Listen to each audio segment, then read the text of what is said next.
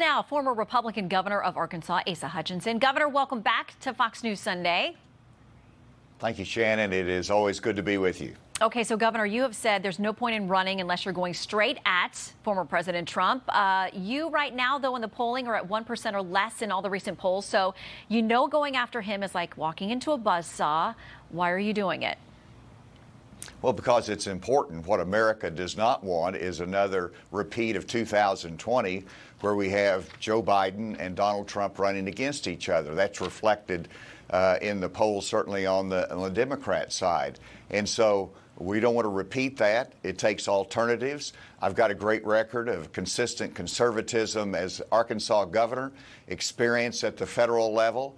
And while I come from a small state, it's a successful conservative state that has a booming economy, lower taxes. And so I'm running because I think that we need alternatives and we need new leadership, a new direction in America. Okay, we'll dig into some of those policy issues in just a second. But first, let me ask you this. President Trump has taken a lot of heat for hemming and hawing on whether he would pledge to actually support whomever the GOP nominee ends up being. Will you support the nominee if it's him?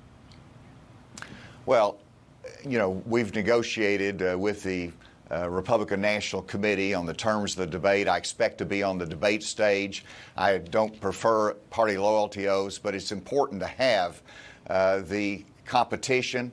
I want to participate in the debate, so I'll see exactly what that pledge is, but I expect to be on the debate stage. Okay, we will see you there.